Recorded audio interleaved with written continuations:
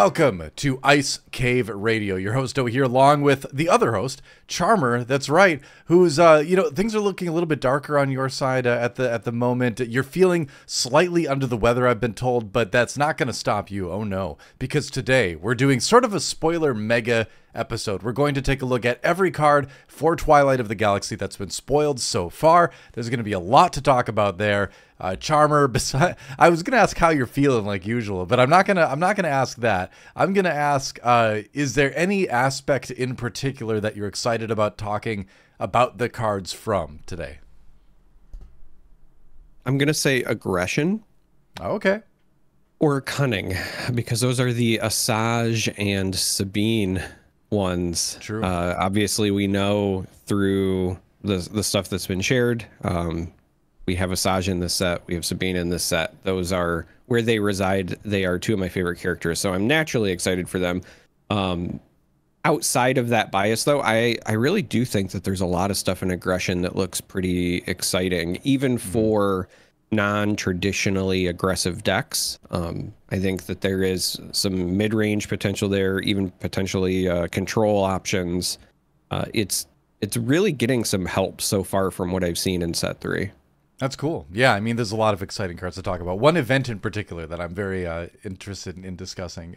But I should say, too, this is going to be all the cards that are spoiled up to 9/11. So if you're watching this after 9/11, I know, it's the day. What can you say?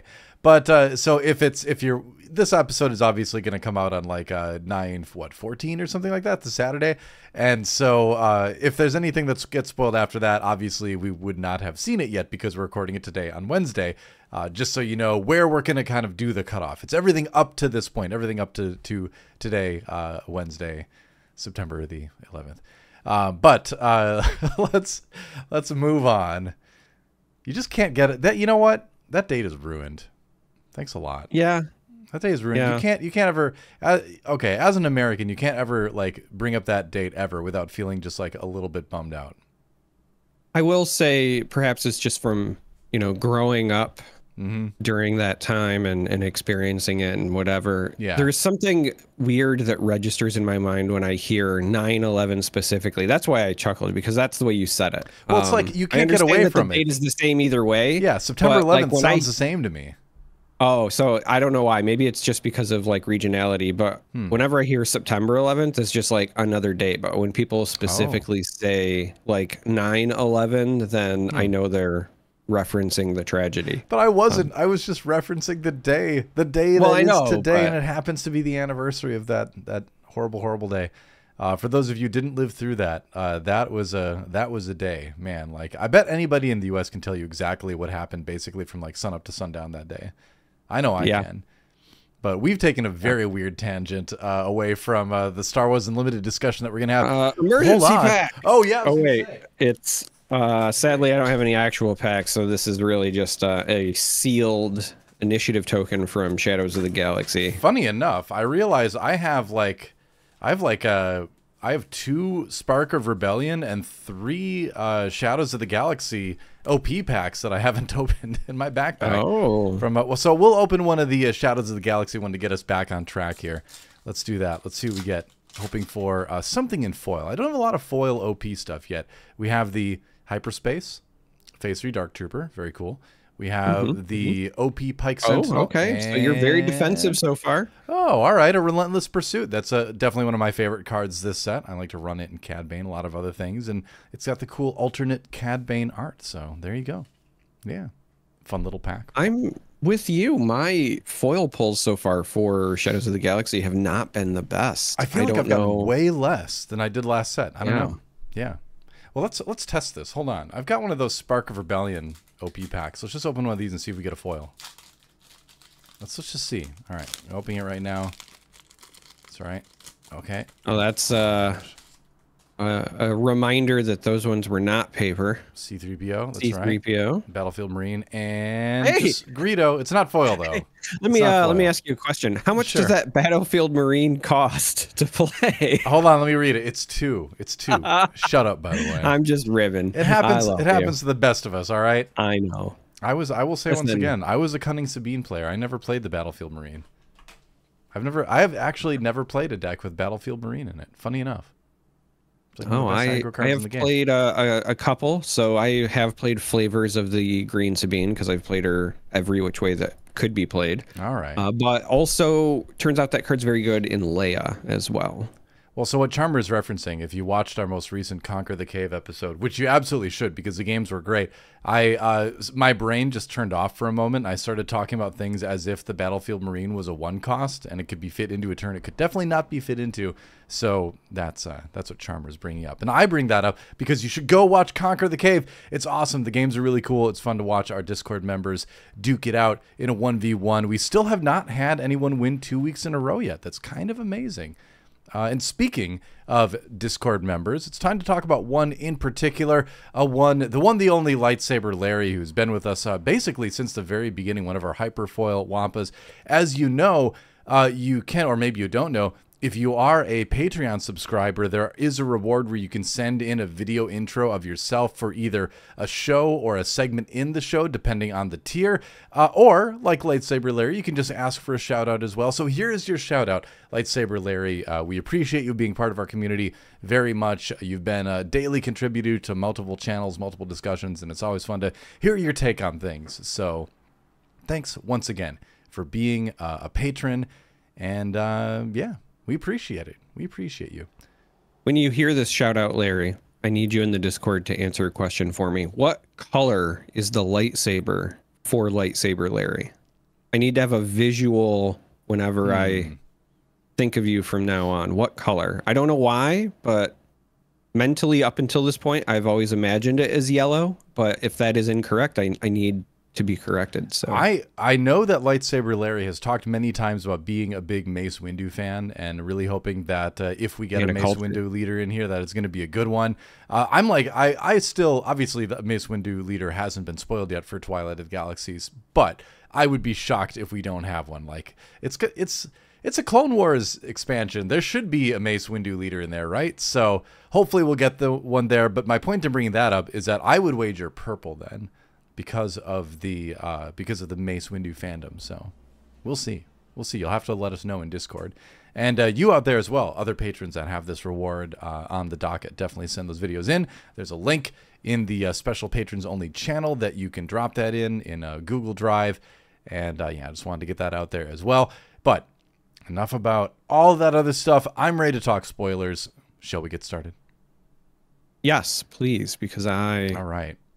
Well, can't wait to talk about our Lord and Savior, Obi-Wan Kenobi. Sorry, every time I see this version, I immediately think of all of the, the memes and the jokes about people replacing, pictures of Jesus with Obi-Wan Kenobi. My favorite prank actually is when people go to like their grandma's house and they replace or they leave behind a picture of Ewan McGregor as Obi-Wan Kenobi as if he's Jesus. And this artwork, I think, just really sells it further. Somebody out there that wants to make a New Testament centric movie is like, wait a second. I wouldn't recommend it for the record, but the thought is out there. Anyway, our Obi-Wan Kenobi leader, patient mentor, vigilance, heroism, and an action. Exhaust Obi-Wan, heal 1 damage from a unit. Very interesting. We haven't seen a lot of unit healing centric stuff, I feel like, in general in the game, so that's notable. Force Jedi Republic are the traits. Flips on 6. Let's check out that flip side Charmer. It is a 4/7, and it's a Sentinel as well. On attack, heal 1 damage from a unit. If you do, deal 1 damage to a different unit. So Obi-Wan, will heal you, but damage somewhere else. So I think this is it's a very interesting leader, and I'm curious how big of an impact healing a unit for 1 potentially every turn will make in a game, because the number 1 is a big deal in Star Wars Unlimited. So I'm not going to call Obi-Wan like the strongest leader we're seeing in the set. I don't think he's there, but I do see this ability and kind of wonder what can be done with it.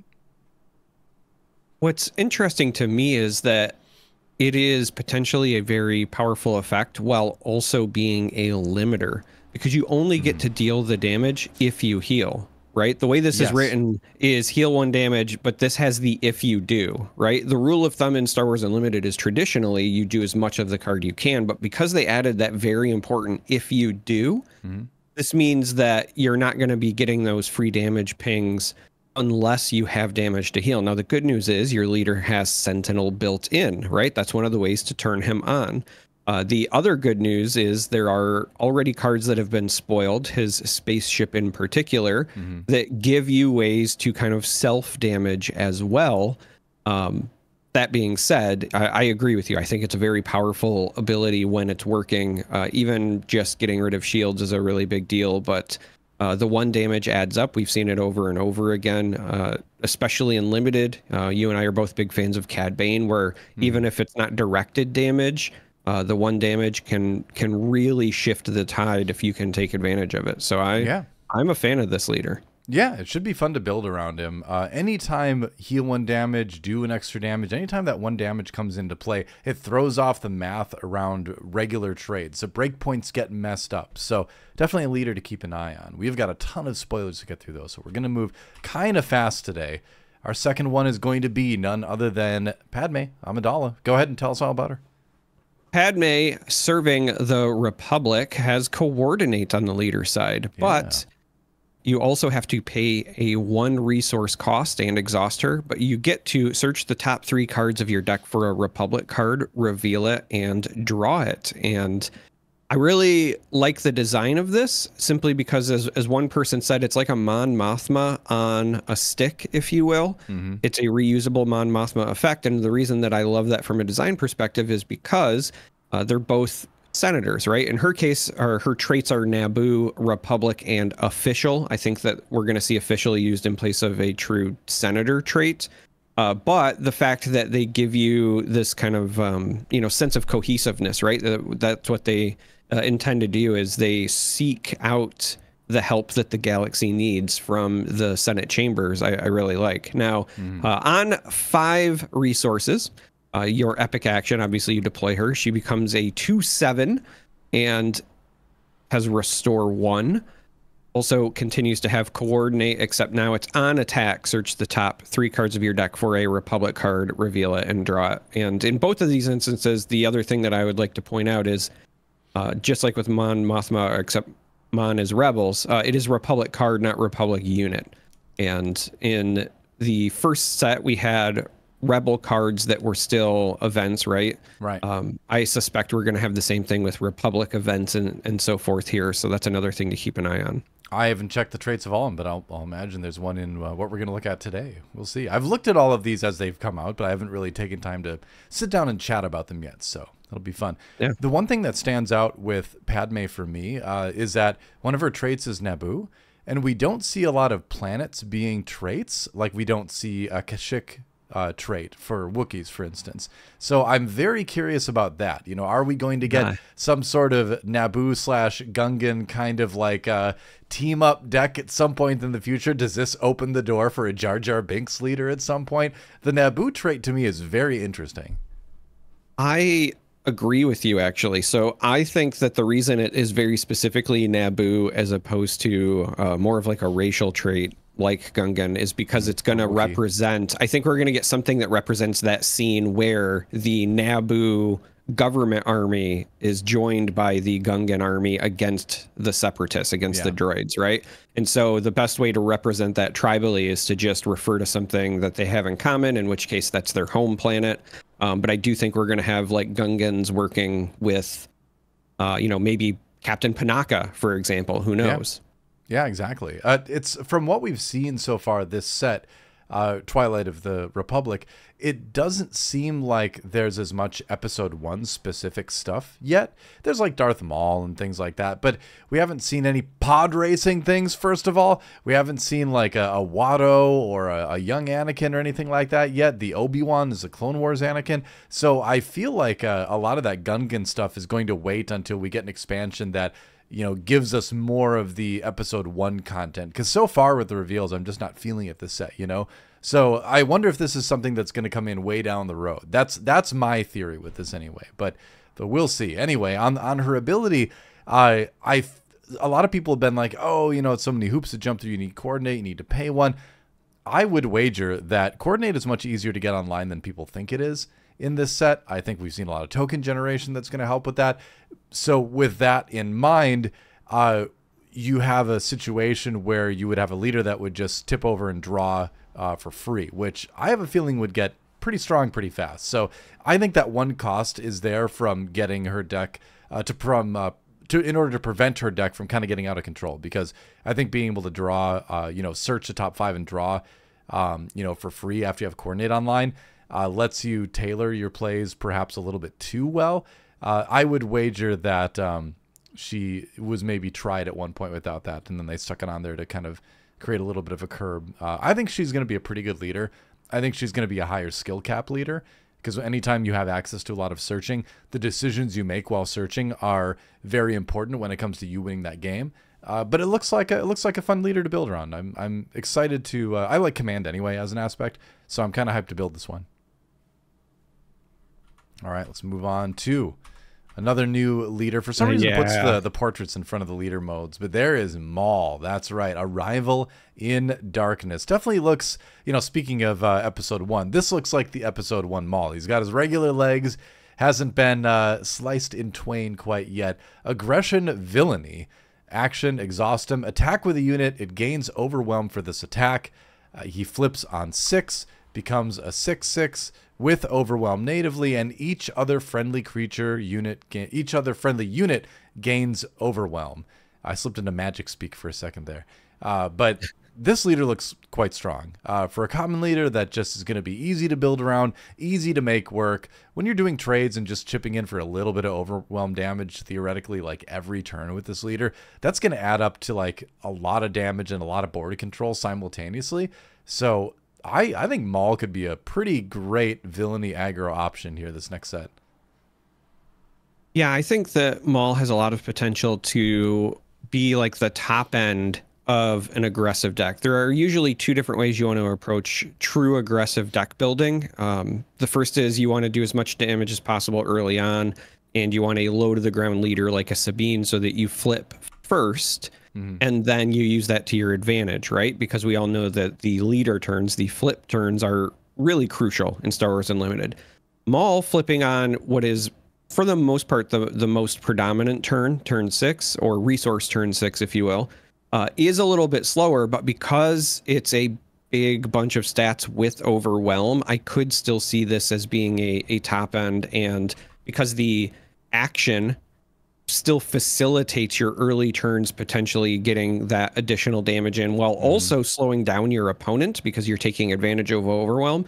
I could see him very much either being an aggressive styled leader, which makes sense due to the aspect, but also a mid-range as well. A lot of mid-range decks are really just kind of focused on playing the best or most powerful unit you can on curve. And so if you're always playing something that's got big stats and can take value trades, but then you start getting chip damage or incidental damage because of the overwhelm activation, that also feels very strong to me. I do have one last thing I would like to point out. You said it looks like episode 1 Maul. I think that this is Mandalorian Throne Room Maul. Both because of the background, because of the single blade lightsaber, but also it's the traits that stood out to me. Yeah, so he has Force and Underworld still, whereas when we get to the unit that we know has already been spoiled later, that one has Sith. So I think that's when he's still the apprentice, and this is when he has not. They tease you with real legs, but they cut off right before you can tell if they're like the robot goat legs or not in the art. I was thinking spider legs because he's got the spider legs for a little while too. He's got the spider body. Oh, yeah. And then they give him like the goat legs or whatever. So you might be right though, because yeah, he's missing Sith, and that just makes me think, hey, that's another episode 1 thing that we're missing on the leader side. Obviously, we've got the unit, but we don't have a Darth Maul leader yet. So I'm gonna say that is more evidence that we're going to get a deeper dive into episode 1 stuff down the line. At least I hope so, because that'd be fun. Let's take a look at a rare base. Check that out. Yeah. The Droid Manufactory, 24 HP. So even 1 less than the other rare bases from set 1. When you deploy a leader, create 2 battle droid tokens. So coordinates online immediately. You have 3 units out. Are we going to run double command Padme? I'm just terrified at the prospect of having 24 health Charmer. I don't know. What do you think? Well, this is the interesting bit. On the one hand, 24 health is the lowest we've seen so far, and that is scary. But if you are truly just trying to go wide, a lot of times by the time that it matters, like, you have lost the game anyway. It's really only super relevant in what I would describe as like aggressive mirrors, where matters. And then in that case, even if you're playing up against like an ECL or something, you're only down by 1, but you just get additional board presence. It activates coordinate, much like you said, but it's also battle droid tokens specifically. We know there's a lot of stuff in the set that's going to care about that. I am very intrigued by this base, and it's also funny to me because it's every time you deploy a leader. And so on the one hand, 24 seems like a nightmare for Twin Suns. On the other hand, you get 2 activations in Twin Suns. That's a good point. That's a great point, actually. Yeah. I'm just thinking I'm going to play, some sort of aggro double command Padme, and then on the flip turn, do this, and then play attack pattern Delta on the units that are out there, and then just have a massive damage turn or something like that. Yeah. Attack pattern Delta, then outflank so I can attack 2 at once. There you go. We're thinking about now we're playing with double command aggression. We'll see what happens. Well, but there's that, but what's also interesting is when you think about some of the other things that have been revealed that care about battle droids, even though this has 24 health, it also could still be a control base, as weird as that sounds. If you've got ways to protect yourself or to consistently restore, the 24 also might not be a problem. I think that it's likely the next card that we're going to end up talking about, or if not very, very soon, is something that I would highlight, right? Which is the General Grievous leader. Being able to deploy him and then immediately give something Sentinel. Yeah. Whether you had board presence or not, you're going to get battle droids when you deploy him. So that's something to consider as well. That's right. Let's moving on to another rare base. That's right. This is a cunning one. This time you get 26 health. So 1 more than the 25 health bases back in Spark of Rebellion. And this one says each leader unit you get gets +1 attack. Again, relevant for Twin Suns. Both your leaders get +1 attack. But I think this is pretty hugely relevant for just anyone that's running this base too, because again, that +1 messes up a lot of math when it comes to trading into a leader, something like that. You just don't want to play it with Rey, because then she can't buff herself. But anything else I think would be pretty decent. This looks like a really fun base to run with, like set 1 Boba Fett or something like that, Cad Bane. You could do any sort of double cunning leader would work, I think, especially well with this. But I think this is just a really, really good rare base. I think this is one where I'm like, yeah, I'll pay 4 health to just have +1 attack on my leader. Like that doesn't sound like a very big tax for the benefit to me. I think this base is really good. So when I saw this, I was immediately drawn to some of the aggression-based leaders that we've seen revealed from this set. So the Maul that we just talked about, having 1 extra attack when you care so much about overwhelm, seems pretty straightforward. Also Ahsoka from the starter decks, because she doesn't have her bonus turned on unless you have coordinate. So this helps to make up for what could be seen as a deficiency for her, right? Where you get some of that lost power back even when you don't have coordinate active.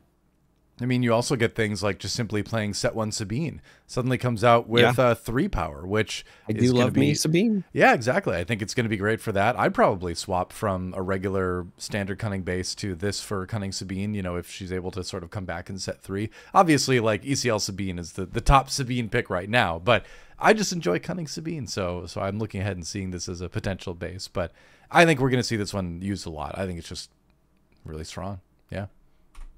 All right. Moving on to some of the regular cards. We've got the Wartime Trade Official. Tell us all about it. Wartime Trade Official is a 2-cost ground unit in Villainy and Vigilance, as a 1/3 stat line with Separatist and Official traits. Says when defeated, create a battle droid token. So you get a 1/3 on the board, but this is a 2-drop that over the life of the game essentially gives you 2/4 in stats, which I think is really, really relevant. And the other thing that I love about this, especially as a Vigilance player, is the official trait. Anytime I see a 2-drop with the word official on it, I immediately start thinking about pairing it with the Royal Guard, because you can play this on your opening turn and then play Royal Garden turn on the Sentinel. Yeah. Playing Vigilance and Command as a control deck together has always been a go-to. So there is a chance that this will just outright replace my Regional Governor play in many of those decks that I have played that combo in the past. Yeah, exactly. And just to catch people up too, Battle Droid tokens are 1/1 tokens. So that's what you would get out of this. So essentially you get 2/4 of stats for 2, which is also pretty good, just straight up numbers wise. But, you know, again, with something like General Grievous, you can be, you know, buffing those. I think I'm trying to remember what his leader side does. Yeah, just giving it Sentinel. That's right. His flip side is what buffs it. But just giving something like that. Sentinel can put just an annoying roadblock in front of your opponent. 1/1s are kind of scary, actually, when you think about it, because you can ignore them. You're like, well, they only do 1 damage. But a lot of stuff is going to come in to maybe buff them. You know, Surprise Strike even on a 1/1 suddenly makes a 4 attack thing that can trade very efficiently. So creating tokens in this next set is going to be something to take very seriously if you're on the other side. Well, there's also the added dangers of, like, it's a great way to peel off shield. I think right now in set 2, shielded is actually an incredibly powerful trait. And I do think that all of these tokens, both the battle droids and the clone tokens, are going to be very good or very efficient at getting rid of some of that. The other thing that I just want to highlight for this real quick before we move on, within the context of the set, this is also a great thing for trying to help you maintain coordinate, because it's kind of a sticky unit. And that's what I love about this from a design standpoint. In the past, Vigilance units have been sticky because they're shielded. Giving them when defeated kind of gives them the same identity, but in a different way, so that if you get rid of this, well, then you still have the 1/1 left over. So if that was, you know, making or breaking your coordinate or whatever, it's still active. Yeah. Yeah, that is nice from the coordinate side of things for sure. Let's move on to a Calculating Magna Guard, 3 for a 3/4 Separatist droid in Vigilance and Villainy. When played / when a friendly unit is defeated, this unit gains Sentinel. So a little bit of a different, you know, Sentinel application here. When played, has Sentinel for the phase, and then when a friendly unit is defeated, it also gains Sentinel for the phase. So that's kind of creating this extra mental hurdle for your opponent to think about when they're thinking about attacking into your side of the board on a turn where one of these is out, right? Because it might not start the turn with Sentinel if it's already been out the turn before, but then your opponent's like, all right, well, if I kill this thing, then it gains Sentinel, so then I can't attack this other thing I want to, so do I kill this first? But it's a 3/4 for 3. I think this looks like a pretty solid uncommon. This is one where if I'm playing Villainy Vigilance in Limited, I'm going to be, I think, quite happy to pick it up. I adore this card because exactly what you said with the mental hurdles for your opponent. They're going to have to decide, even if it doesn't have Sentinel, do I want to go through it? Do I need to take initiative because they might play it from hand and then it'll auto have Sentinel? What happens if my opponent has initiative and they take a value trade where they destroy one of my units and theirs survives? Normally, I would potentially want to crack back and finish their unit off. Suddenly this is in the way, right? Because they got rid of one of your units. Because this is, it's when a friendly unit is defeated. Oh, okay. Yeah. Sorry, I skimmed the, when I just saw like when a unit is defeated. All right. So, well, that'd be pretty good too. Yeah. Well, I mean, you could still, you know, with the droid tokens and the clone tokens as well, you could still also use those as a nice clean activator. Totally. Yeah. Yeah. For whatever reason, when I read it the first time, it was when a unit is defeated, and I was like, man, that's so powerful. So now this makes a little bit more sense. I think this is a bit more reasonable, but I agree where I think you're going to have this online pretty much all the time. So it's going to be a great card. I think this is a card that's going to see some competitive play. Certainly going to make it into some of those lists. And again, limited all-star potentially. Let's move on. Tell us all about the Kashyyyk Defender. This is a 2-cost ground unit in Vigilance and Heroism. It has a 0/5 stat line and only the Wookiee trait. I will, however, point out, if you look at the art here, the blades there are blades that have appeared in our cave poll that we have actively talked about. So good lore callback for us. The text on the box here is, it has grits, which makes sense. It's a Wookiee and it's a 0/5, but also when played, heal up to 2 damage from another unit and deal that much damage to this unit. So very similar to Obi-Wan, and where you want to do some healing, turns on your grit as well. This is potentially a 2/4 for 2, which again, very solid stat line, but it's a little weird because it's not going to be an opening play 2/4, right? Because there's nothing there to heal. Still, I think a lot of potential for late game. The way that I was kind of assessing this is it's almost kind of like a combat trick that leaves a body on the board, right? You pay 2 to heal 2 from one of your damaged units, but oops, I also have board presence all of a sudden. Yeah, and use something like Covert Strength after you play it too, and then suddenly it jumps up to, you know, what would it be, like a 3/4 at that point, effectively, because well, it has, yeah. No, because you would heal, and then the grit would be a 1/6, it'd be a 1/6, but that's okay. 1/6. Yeah, never mind. I don't know how grit works. I don't play Wookiees. Moving on. Let's talk about Captain Typho. Speaking of episode 1, but this is kind of like an episode 2 on Captain Typho. He apparently lost his eye at some point. I'm sure there's some sort of like episode of something somewhere that explains how that happened. But he's a 3 for a 2/4 Vigilance Heroism Naboo Republic Trooper. When played / on attack, give a unit Sentinel for this phase. So kind of similar to the Magna Guard Defender in that there's a way to give things Sentinel rather than himself. He can give it to himself, of course, but he can also give Sentinel to other units too, which is kind of cool, and I think kind of lore appropriate, where he seems to be sort of the captain in charge of Amidala's retinue, which includes like the body doubles and things like that to protect her. So, you know, essentially he's assigning the security forces where to go to protect people. So I like that he's giving out Sentinel. I think that's a nice little lore touch there. And again, Charmer, that Naboo trait, very intriguing. Yeah, that Naboo trait here on a captain. Like I said, I was expecting maybe to see Panaka at some point, but Typho here also works. I will say this feels very strong to me within the context of this set because of the potential for so many tokens running around. And I think that that's why this has a 2/4 stat line opposed to the Magna Guard that had the 3/4. Because I think that ultimately this one is a lot more versatile. The Guard just gives it to itself. So once you take advantage of that Sentinel activation, if they run through it, you don't have to deal with it anymore. But Captain Typho, if you don't deal with him directly, can continue to, you know, make clone tokens, for example, just get in your way over and over and over again. Looks good. I think it's going to be a solid card to potentially include in some decks. And again, like, I kind of like it for limited too, you know? Oh, I love this for limited. Yeah. Well, check it out. Here's the ship we mentioned earlier, Obi-Wan's Aether Sprite, 5 cost for a 4/6 in Vigilance and Heroism. I always thought it was Aether Spite, actually. I don't know why. You know, you watch these movies and you see this stuff when you're like a kid, and or like a high schooler in my case, and you sort of like come up with your own sort of pronunciations when you just skim the word or whatever, and then that just sticks with you for decades. I always thought it was Aether Spite. Aether Sprite. There you go. When played, Obi-Wan's not the spiteful type. I guess not. I guess not. He's spiteful towards flying, though. When played / on attack, you may deal 1 damage to this unit and 2 damage to another space unit. So kind of throwing damage around. Jedi Republic Vehicle Fighter. What do you think about that? Jedi Fighter. Not a force trait, but you know, another one of those traits where it's like, this is going to be something. Yeah. I absolutely love that is there. To me, that's like a Chekhov's gun.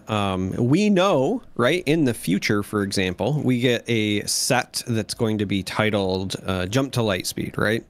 And so now we have a force, if you will, trait for space. In this case, it's Jedi. I would be shocked if we don't get more you know, Jedi ships and making that relevant when we get there. Plo Koon, for example, a very famous pilot. Right. We'll probably get his ship or some of those things. I really dig that. That being said, I love that this works so directly with Obi-Wan. If you get both of them on the board, have a lot of work that you can do, because when you play this, it can damage itself, deal 2 damage to another space unit, and then when Obi-Wan could heal this and then deal damage to another unit, and then when you attack with this, it damages itself and hits another space unit, and kind of rinse and repeat and cycle. So I love that. And, you know, you mentioned him being spiteful toward flying. I do love that the subtitle for this. So this is Obi-Wan's Aether Sprite, but then this is why I hate flying. He's doing his best, but he's going to take some damage all the way through. Yeah, that's right. Well, let's move on to a Knight of the Republic. Not a Knight of the Old Republic, just a regular Republic. It's going to be... Oh, go ahead and tell us about this. I think I keep talking about the cards today. I'm just too excited. Yeah, you do, but that's okay. Sorry. You're just letting me rest over here. You need it. You need it. This is a 6-cost ground unit in Heroism and Vigilance. 4/7 stat line, has Force, Jedi, and Republic as the traits. When this unit is attacked, create a clone trooper token. I love this as a common. I think this is going to be very strong in limited because it is hardy. And it's interesting because it doesn't have Sentinel, and so it might incentivize your opponent to leave it alone, but a 4/7 continuing to, hit you in the face could be very detrimental. But considering we've already seen several ways in this set to give things Sentinel, we just talked about Captain Typho, for example. I think there's a lot of ways where you're going to make your opponent go right into this guy. And it's in Vigilance, so we already know that there's also other ways in sets 1 and 2 to grant Sentinel as well. Yep, that's right. I mean, it's as big as a leader, essentially. Flips on 6, quote unquote, 4/7 stat line. Just like it makes sense that the Jedi Knight is a leader, essentially, in stats.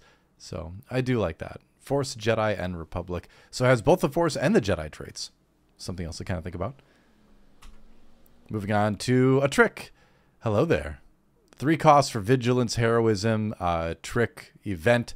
Choose a unit that entered play this phase. It gets -4/-4 for this phase. So this kills a lot of stuff. It also weakens a lot of stuff. This seems like a very, very strong event. Yeah, this almost makes me a little bit sad because 2 of the leaders that I really enjoy playing are Iden and Fennec Shand. Yeah. And it turns out this just answers both of them, even through Iden's shield. Because this does say unit, does not say non-leader, so that's very, very relevant. I do think that this is a very powerful card. Yeah, I almost, because I've thought a lot about, all right, like, people are taking Takedown out, and that's silly, right? But if you're running Heroism, do you just put this in instead of Takedown? I mean, obviously, Takedown has more reach, but this just has so much more early game potential. And unlike Takedown, where sometimes it's just dead in your hand, this card is always going to be relevant in that it could, reduce a strong unit to the point where another unit could trade in and kill it, right? Maybe even trade and kill it and live. So I think if you're running Heroism, this might just be a replacement for Takedown. I think it's going to be meta dependent personally, for a couple of reasons. One, this does have a timing constraint. So it has to be when the unit is played. If you don't have it in your hand, it's not helping you if you top deck it and that unit has already hit play, whereas Takedown can sometimes just bail you out off the top of your deck. The other thing is, to me anyway, it's that big difference between 4 health and 5 health, right? So if hypothetically Sabine makes her way back into the meta after set 3 drops, I think you would still want to run Takedown because that's a clean answer. And if it's more either units that you can outright defeat with this, or if it's more units where you just care about turning them off for the turn. So like this could also be a really efficient answer for when Boba Fett flips, for example, because you're just making him not do anything for that turn and you might buy yourself time. So I do think it's going to probably depend quite a bit on what you expect to see when you're planning for the field. Yeah, I mean, talking about Boba Fett, it would just basically let you kill him super easy because Boba Fett would become a 0/1 for the phase, or a 0-3 actually? 0-3. 0-3 for the phase, yeah. So either way, very easily dealt with. I think it's a scary card. I think a lot of people in Heroism are going to be running it, even if it does have that caveat of the thing has to have entered play this turn. Go ahead. All right. This next one is Royal Guard Attaché. This is a 2-cost ground unit in only Vigilance. Has a 2/5 stat line, which is kind of crazy for a 2-drop with only 1 aspect. Has Naboo and Trooper for the traits, but the reason it is a 2/5 is when played, deal 2 damage to this unit. So enters essentially as a 2/3, but has the ability to be healed up. And again, we've already seen cards like Obi-Wan that care about that sort of thing. So I think that this is going to fit well within the confines and context of this set. Yeah, that's right. And yet another Naboo unit. So perhaps when the big Naboo battle happens eventually, this will be a prime candidate for a deck like that. All right. You know, actually now I kind of want to see like a Naboo base that buffs Naboo things specifically, right? Either buffs Naboo things, or maybe it's something that works mostly with Naboo. So like that's a almost like a key indicator, even though it doesn't have to be that. Like you could have something that's like all of your, you know, almost like a Krennic, right? Like your damaged units get +1, or you know, speaking of Krennic, this also is great with Krennic. This is essentially a 3/3. Yeah, very true. Moving on to Infantry of the 212th.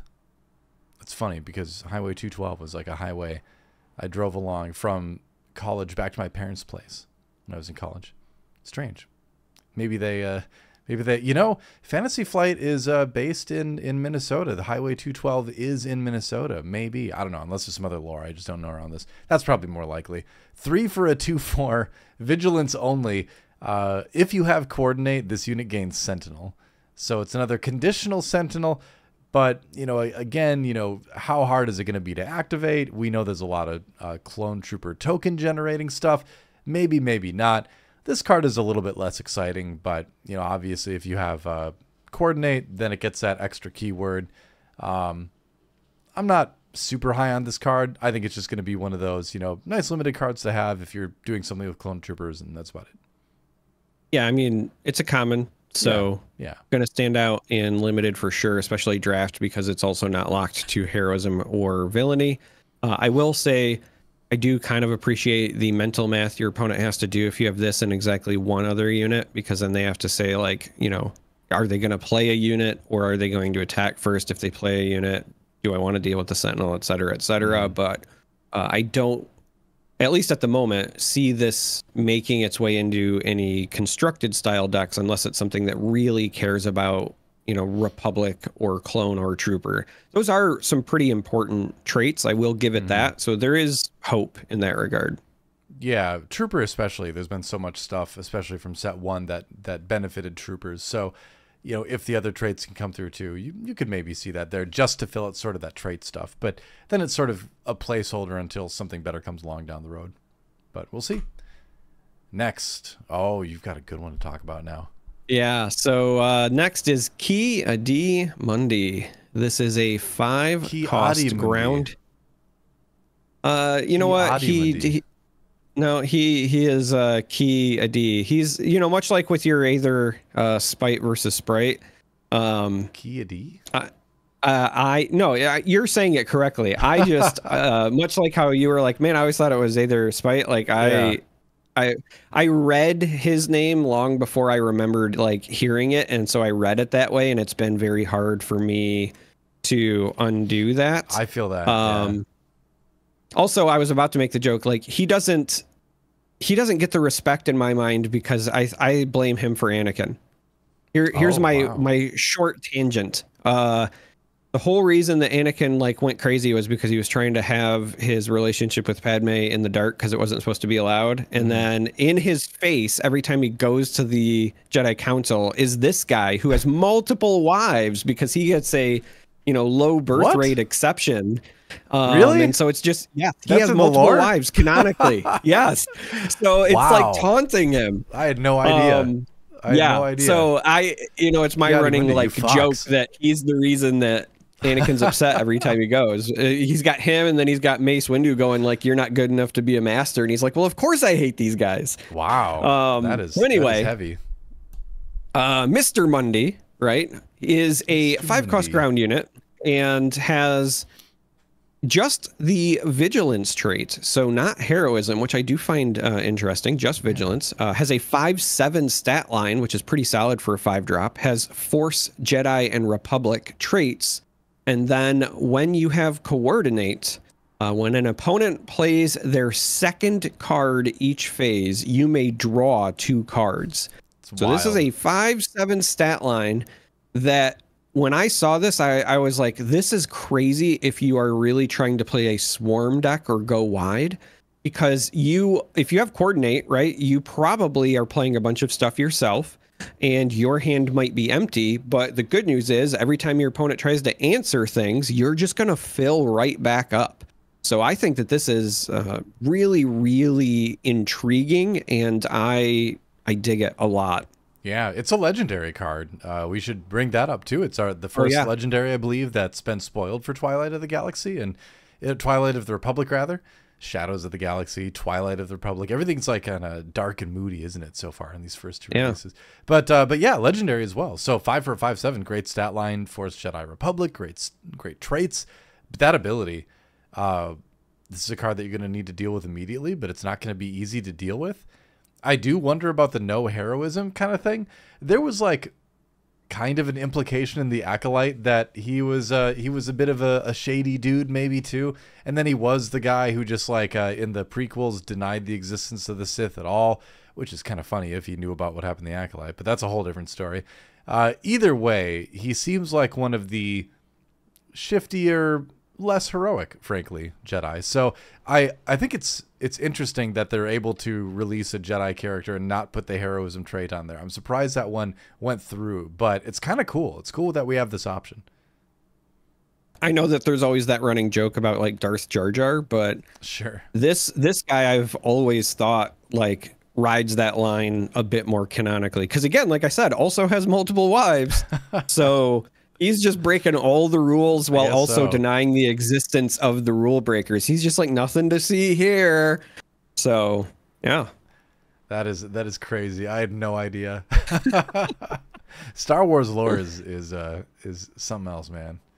Well, there's Ki-Adi-Mundi, composed and confident, coming to a villainy deck near you. Pair him with Palpatine. That'd be interesting. He's just like, Order 66? Sure, why not? But he died during Order 66, so I don't know. Moving on. The invasion of Christophsis. The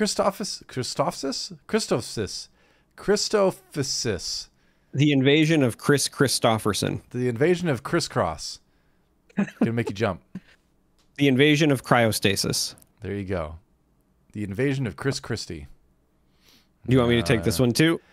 Sure, go ahead. All right, I'll take another legendary. This is a 15 cost event. No, I did not stutter. 15 in Vigilance. It is a separatist plan. Now, it may cost 15. However, you do get exploit 4. And if you are doing that math right now, that is a -8 potentially.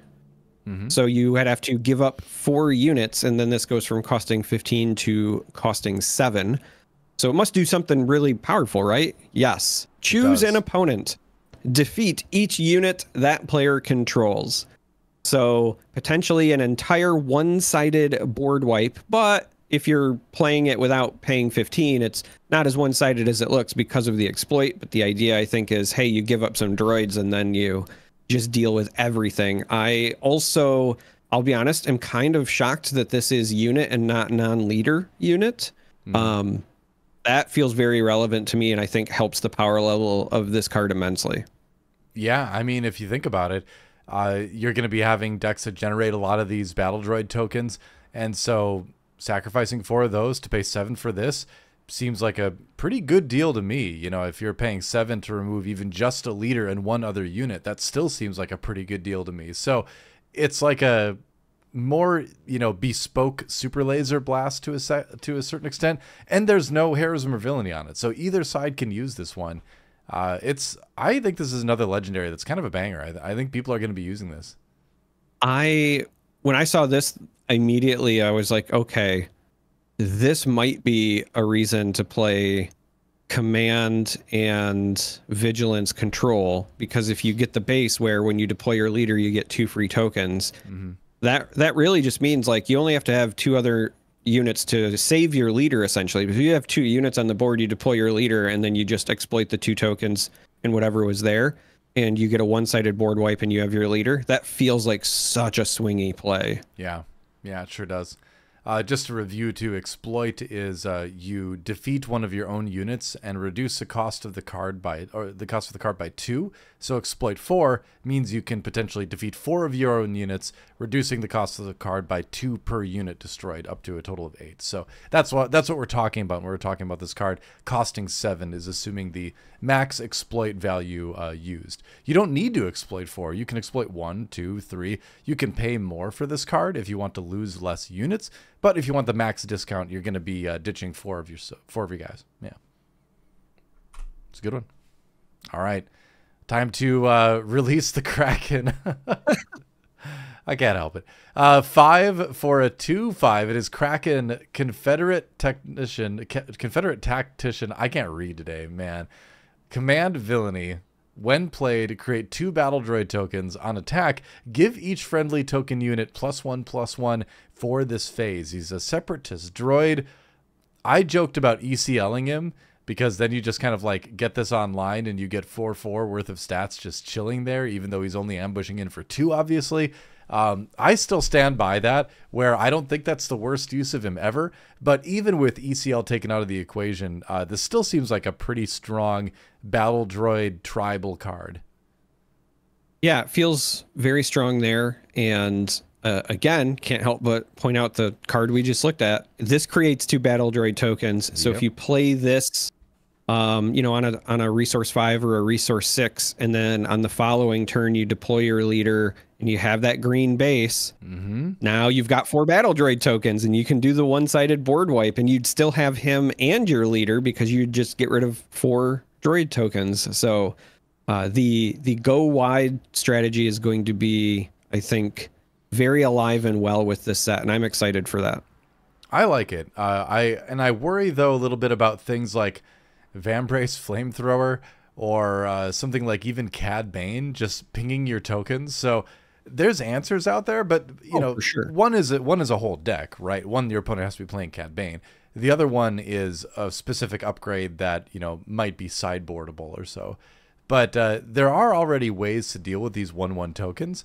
That said, I mean, again, I'm hoping we have a deck that just floods the board with them quicker than your opponent can remove them in a lot of cases, and then you get to play this kind of stuff. It'll be neat.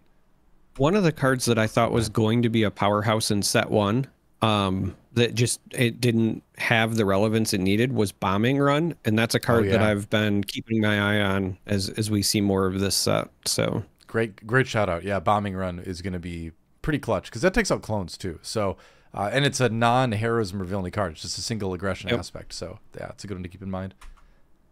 All right. Big one for you. Another exploit card. So this is Separatist Super Tank, a 9-cost villainy command round unit, 8/8 in stats, Separatist vehicle tank, which makes sense because it's a Separatist super tank. Just says exploit 3, but of course I say just says as if that's not kind of crazy relevant, because if you do the max exploit, then you would be staring at a 3-cost 8/8. Because this has Separatist on it, I imagine it's going to have some other relevance at some point, but yeah, that feels kind of silly with all the tokens running around. It is actually insane, right? That you could, because it's not hard at all from what we've seen so far to generate 3 battle droids early on, you know? And so then just being able to, on resource turn 3 or 4, very early in the game, be able to just ditch 3 battle droids, pay 3 for an 8/8, and then just be like, all right, what are you going to do about it? And unless they have something like a Fell the Dragon, this unit is going to do work. It's just a vanilla 8/8 essentially once you take the exploit out of it. But man, this is one of the scariest commons I've seen in a while, I think. So I will say the card that I immediately, well, I say card, the leader that I immediately gravitate to with this is the new Maul, right? Because you say it's just a vanilla 8/8, but it's suddenly a lot more than that when you can give it overwhelm when you're attacking. That is scary. Yeah, very scary. If you had some sort of Maul deck that was more command focused and was all about generating a lot of tokens early on and doing the damage through overwhelm later when things like this came out, that could actually really work. That's kind of a deck I want to build now that you say that. Interesting. Scary though. Scary common. Again, this is one where in limited, this is going to be a card people are going to be looking for. Yeah. Hey, it's Echo. He's back. We get our He's bad. we get a second Echo card, and it's once again in Command Heroism. Interestingly enough, 2 for a 2/2 Valiant Arc Trooper, a slightly younger Echo, Republic Clone and Trooper. Coordinate. This unit gets +2/+2. So you could, if Coordinate is online, be paying 2 for 4/4. I love this card because it's just 2s across the board, right? It's 2 for a 2/2. Coordinate +2/+2. His name is Echo, so it's, you know, the second, right? And yeah, Echo is you say something and then you hear it again, right? So it's on theme for his name. It's also the second version of Echo that we've had released in the game. Everything about him is 2s. Whether he's good or not, I don't care. I love this card just because of how thematic they went with it. He has 3 traits though. Ruined. His 3 traits and Coordinate only turns on for 3 or more units, but well, you can only go so far. Yeah. I love this kind of stuff though too. I'm totally with you on this because this kind of reminds me of the old Star Wars CCG from like the late 90s, early 2000s a little bit.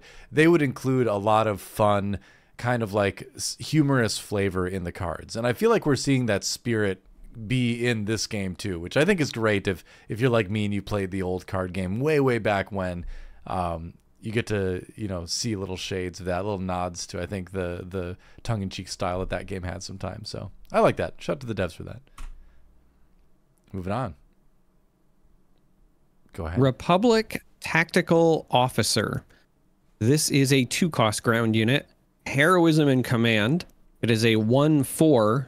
Has Republic and Clone traits. When played, you may attack with a Republic unit. It gets +2/+0 for this attack. So I know it says officer, but I think we all know deep down in our hearts that his rank is lieutenant. I mean, he doesn't have there's not much more to say about that. Yeah, he's kind of your fleet lieutenant for Republic, right? Yeah. Yeah. Well, so there is you know, the 2 lieutenants in set 1 that had the symmetrical effects, right? Yeah. One was the 2/2 for 2. The other one was the 3 for the 3/3. Obviously, he is 2 for a 1/4, so he doesn't kind of continue that trend. I personally would have loved if this was like a 4 for a 4/4. Oh my gosh. But perhaps that would have been, you know, too strong. So nonetheless, I just love that we get that effect again. It's still on an officer and kind of carries on in spirit. Yeah, it really opens up aggressive Republic deck options when you have a card like this in the card pool. So that'll be interesting to keep an eye on. Moving on to Shock T, another one of our Jedi. Unity wins wars. 4 for a 3/4. Command Heroism. Each friendly token unit gets +1/+0 on attack. Create a Clone Trooper token. Now, Clone Trooper tokens, to review, are 2/2s. So she would make those Clone Troopers 3/2s, and it does say each friendly token unit. It doesn't specify clones, and so if you're generating battle droids for some reason, those also get that buff, but she herself makes Clone Troopers when attacking. So this is another one of those really strong looking uncommons.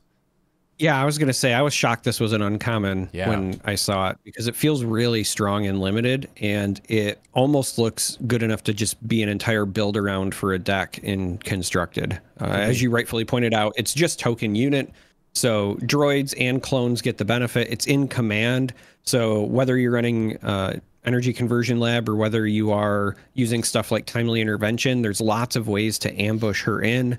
She could also pair with somebody like Fennec because she costs 4, so she's hitting that threshold. On the ambush, obviously, you get to create the Clone Trooper right away, which is relevant. I also love that this is kind of future-proof, right? This is going to be our first set ever with tokens, but I can't imagine they're going to do it for one set and never do it again. Oh, totally. So as other sets pop up, this could be very relevant for other tokens as well. I think this is a very strong card for an uncommon because it checks a lot of boxes for me. The only downside is really the stats or the cost, right? A 3/4 for 4 is a bit understated, but that had to be the case because everything about this card is outstanding. Yeah, and I mean, this is another card that you can use force events on. that are very good. Obviously, in the past, you can put like a Jedi lightsaber on her or something like that. So even though she has a slightly lower stat line, she can receive some of the strongest permanent buffs in the game too, just by being a Force unit. So that to me makes up for it as well. Or if you've been watching our Conquer the Cave series, activate Force Throw. Yeah, exactly. Yeah. Force Throw, pretty strong card. Yep. Watch that Conquer the Cave. All right. Tell us about the ship. Helta Supply Frigate. This is a 5-cost space unit, command and heroism, has a 3/6 stat line. It is a Republic vehicle, but also a capital ship, and it has coordinate. When played, create a clone trooper token. So a bit of a win more card on the surface, right? You already have to have some units in play. This is going to count when it enters for the coordinate. So if you have 2 units, it will still trigger and give you that clone trooper token. But a 3/6 out in space isn't bad for 5. Giving you an additional presence on the ground, I think, is also relevant. Anytime that you can apply pressure in both arenas, I think it's a good thing. Yeah. This is a common, so I expect this to have the most impact in limited, where you are kind of looking for probably a bit more quantity over quality, but it gets the job done. Yeah, I wonder if we're looking at a heavy clone trooper token deck, like thinking about Shakti, who we just checked out. You know, you have her out, you have another clone or two. You play this on your resource turn 5. You've got a big body in space. 3/6 is nothing to laugh at stats-wise in space. You put another clone trooper on the ground.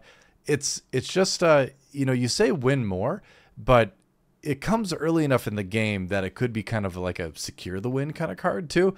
So I don't know. I think it'll be good and limited, but I could maybe see this sneaking into some constructed lists as well, some premier lists, we should say, because I think it pairs very well into what the clone deck is trying to do. Yeah, I think the main reason that I was considering it a win more is because this can enable some very powerful things, like you said. I think that what you listed is actually the best example, right? If you imagine, especially in constructed, on resource turn 4, you have ambushed in your Shakti so that you get her and the clone trooper. Even if you don't have any other units, you get her and the clone trooper. And then on the following turn, when you play this, now coordinate's active, so you get 2 more. That's strong. But I would argue, personally, that that's partially because Shakti is so powerful and that this is just following up on it, right? I think that you're going to do something powerful and then follow up with this. So that was, I guess, the only reason why I was thinking win more. It's more of a support your plan as opposed to enable your plan kind of card. Yeah, and decks need those cards too. You know, it's kind of like, yeah, it's like the you know, super move at the end of a combo, right? Where it's like, it's just sending it home, right? It's just making that last hit really memorable. But I just like big ships. You know me. I'm like, next expansion, man, jump the light speed. It's got to be all about ships. I'm so excited for that one. That's gonna be awesome. And so whenever I see a ship, I get happy. Let's move on. Manufactured Soldiers. It's a double aspect card and double cunning, costs 3. Supply is the trait for this event. What's that? Double command. For the audio listeners. Yeah. No, you said double cunning, and I was like, did I? I thought it said double command. It's okay. Oh my gosh, what's wrong with me today? Listen, we're both feeling it. This is a 2-man show for a reason. We have to make up for each other. I'm just constantly tired. Choose one. Create 2 clone trooper tokens. Create 3 battle droid tokens. So depending on if you're playing double command, on the villainy side or the vigilance side, you can create something that synergizes well. Or if you just simply want the numbers, you can go for battle droids. It's interesting. I like the versatility of it. I love double command stuff. So it's a cool addition to that arsenal. I think that this is a card that in limited, because it's an uncommon, I could see a lot of people just paying the tax for and still paying 5, because whether you choose the trooper tokens or the battle droid, you are turning on coordinate for anything else on the board, right? The 2 clone trooper tokens plus your unit with coordinate equals 3. I like the versatility because in a draft scenario, because this doesn't have heroism or vigilance, if you are going clone trooper focused and you have that synergy, you could choose that option, or you could select it if you're more on the battle droid side. And then, as you pointed out, clone trooper tokens, more stats. Obviously, it's 2/2/2s, but a little less resilient because there's less of them.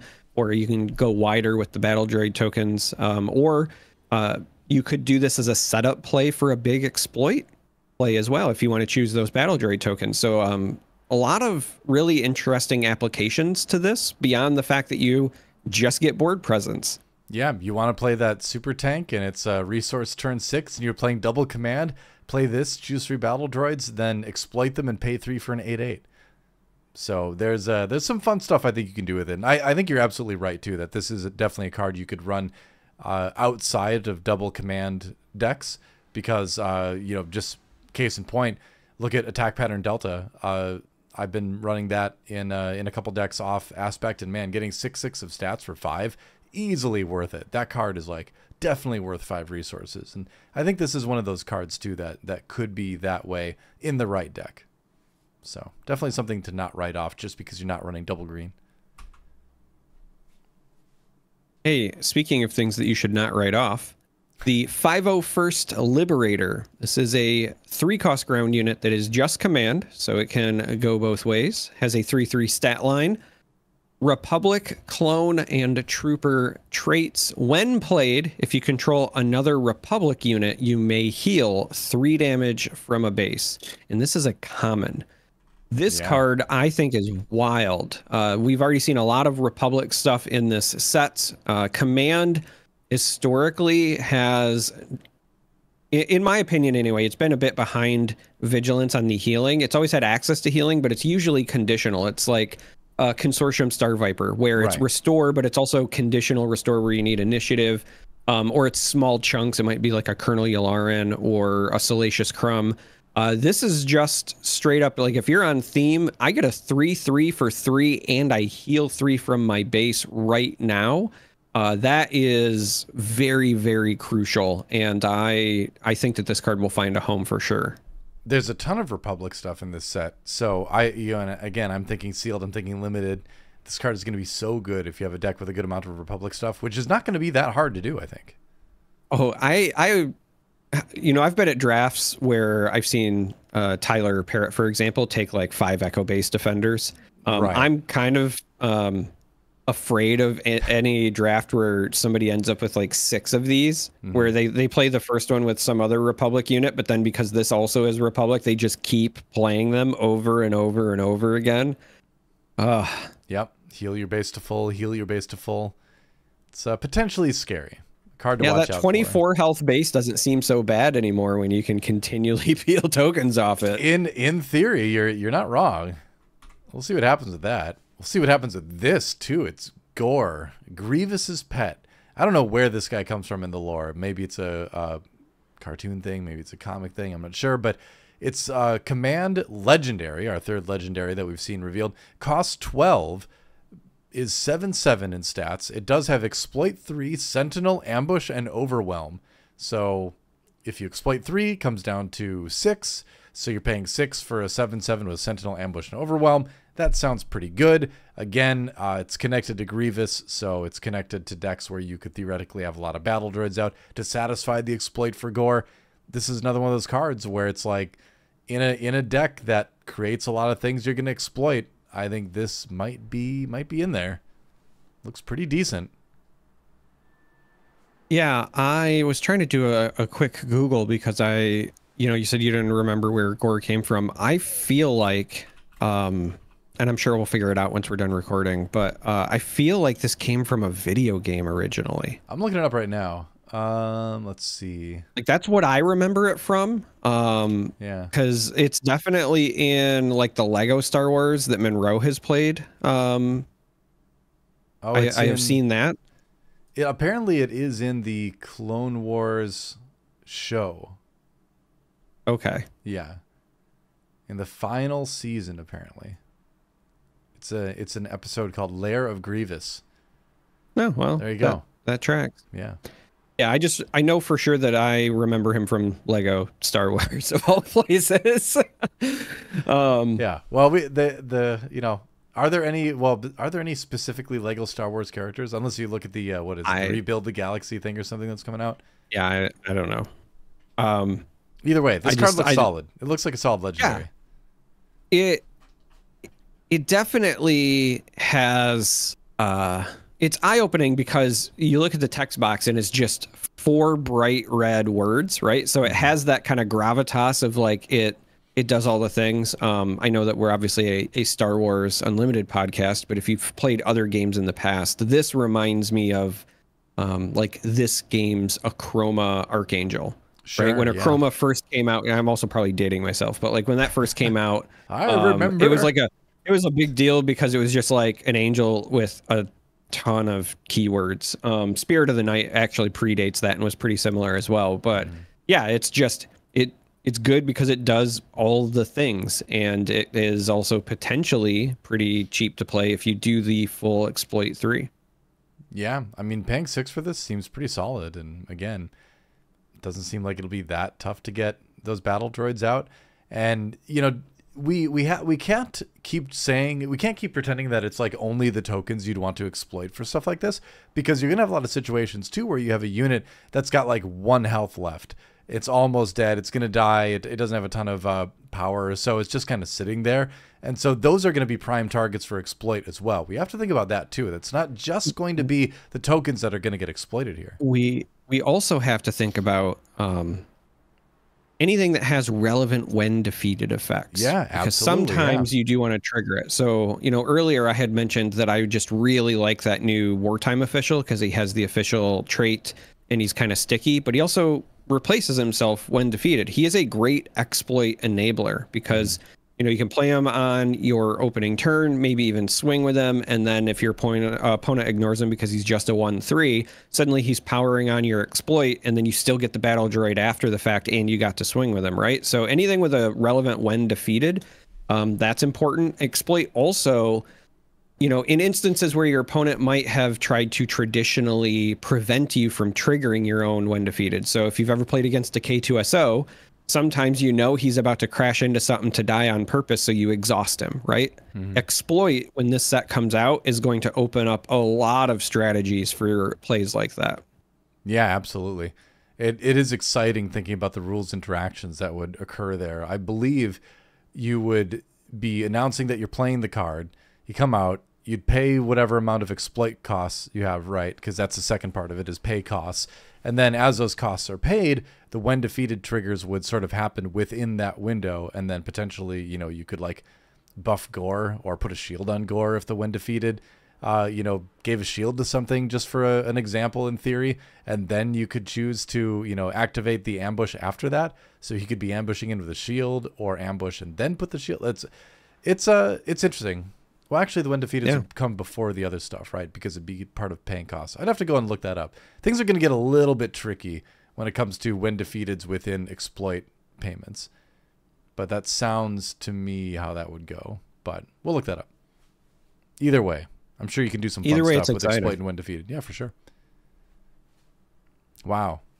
That's an important card. There you go. Hey, it's I was going to say, it's a card that has a relevant title, and if Spark of Rebellion has taught me anything, it means those cards are usually pretty good. So yeah, this card is the Clone Wars. It is a 2-cost event in just the command aspect, and it has the sub trait of disaster, which I just chuckle at every time I think about it. But pay any number of resources. Now keep in mind that's after you've paid the 2 for this, right? You pay the cost of this, and then it's pay any number of resources, and then you create that many clone trooper tokens. Each opponent creates that many battle droid tokens.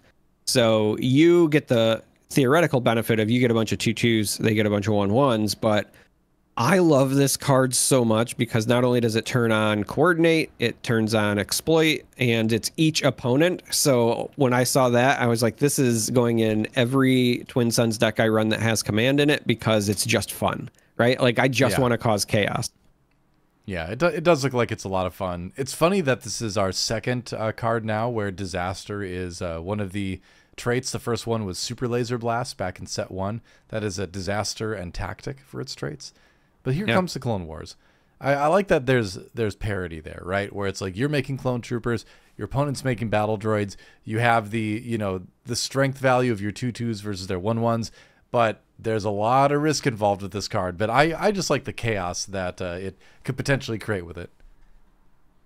I also, just really quickly about the art, I love that when, you know, Samuel L. Jackson was asked about the purple lightsaber and whatever, and he said, I want to be seen in the big battles. Like, that's one of the reasons he requested it. Yeah. In this art, it is the massive ground battle, but he's front and center, and you notice him because he has that purple lightsaber. Yeah, he's easy to spot.